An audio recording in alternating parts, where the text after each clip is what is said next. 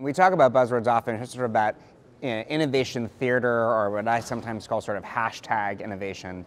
And we all know that there are certain things that leaders now feel like they're supposed to say, but those of us sort of at the ground level always want to know, how is that actually going to help me do my job?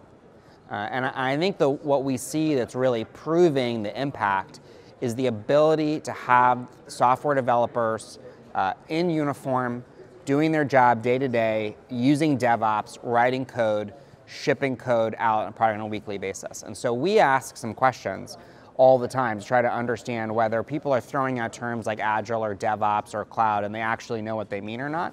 In fact, one of the things that we're currently doing is we are developing for the department what we're calling a BS detector to give them some questions that they can ask. So when a vendor comes to them and says, yeah, this is state-of-the-art software, they're able to know whether it's actually real or not, or whether this is just marketing gobbledygook. So the kinds of questions we ask is, how many software developers are on this product and where are they?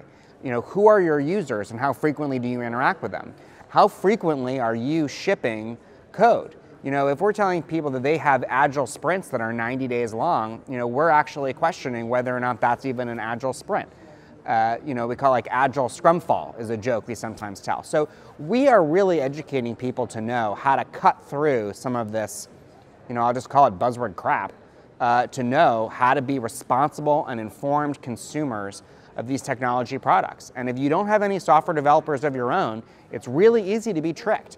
And so that's why we've said developing software needs to be a core competency of the Department of Defense. We know how to operate nuclear submarines. We know how to jump out of planes and take airfields.